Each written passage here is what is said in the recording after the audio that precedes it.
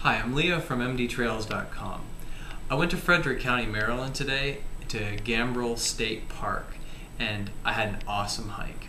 I took the Catoctin Trail and I recorded my track on this GPS device, and I'm going to show you how to get the GPS track off of here and get it onto mdtrails.com so that you can look at the track, you can explore it, share it with others, and you can talk about it and upload pictures. So this is a Garmin eTrex Venture HC, and all you have to do with most GPS devices is plug them into your computer, and this one has to be on first, and then you plug it into the computer.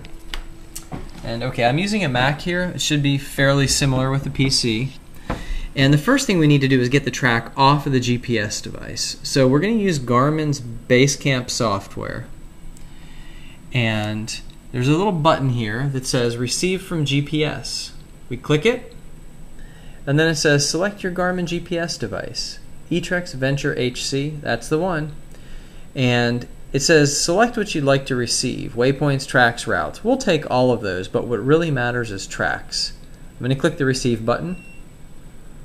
Receiving tracks, and transfer complete. We click close, and here's the list of stuff that we just pulled out of the GPS device. What really matters is the track that I saved today on my hike, and I just happen to know that when I saved it, this is what I named it, 20 AUG 0902.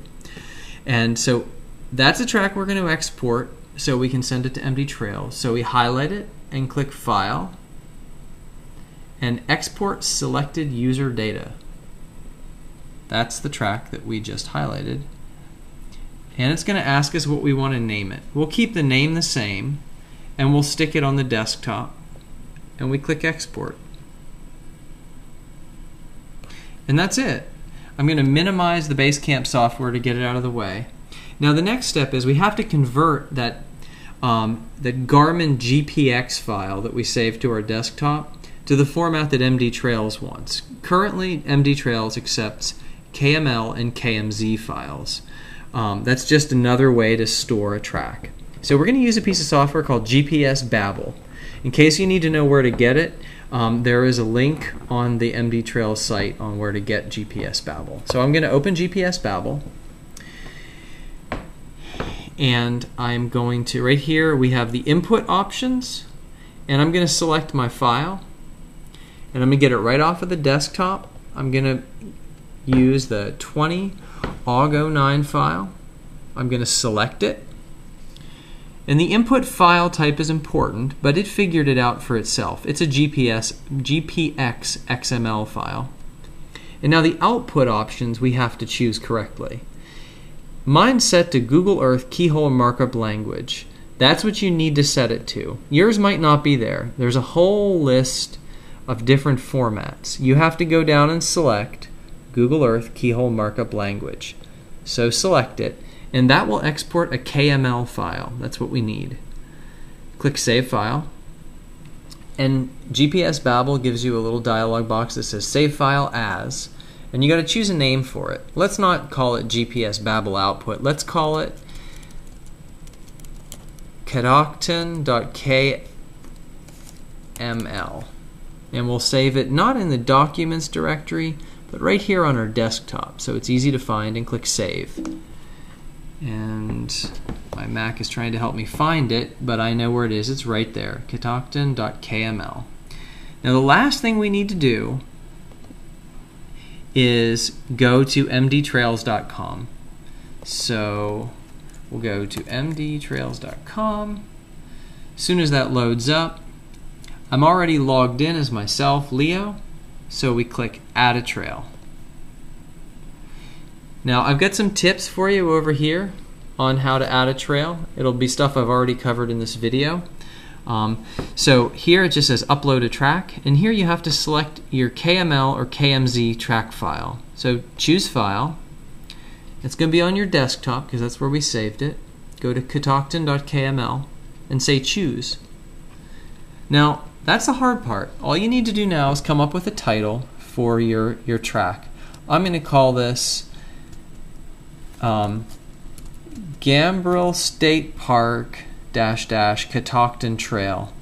And for the description, you can just give it a name. You can give it a description later. We'll just say coming soon.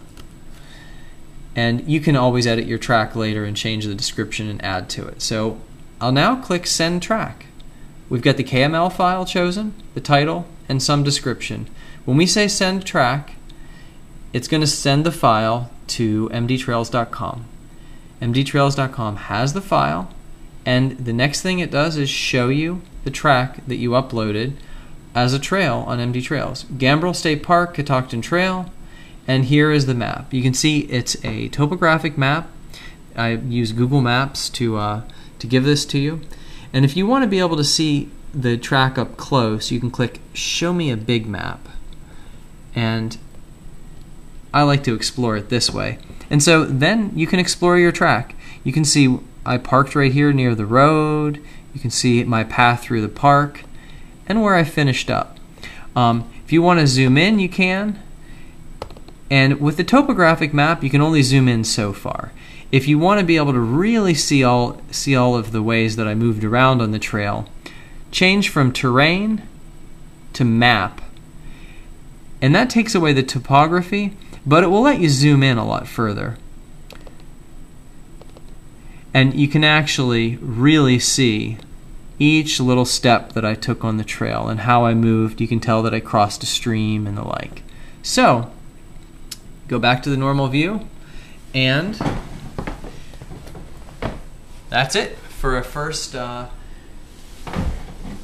how-to video on how to upload your GPS track from a Garmin eTrex to mdtrails.com. Go ahead and upload a file. Thank you.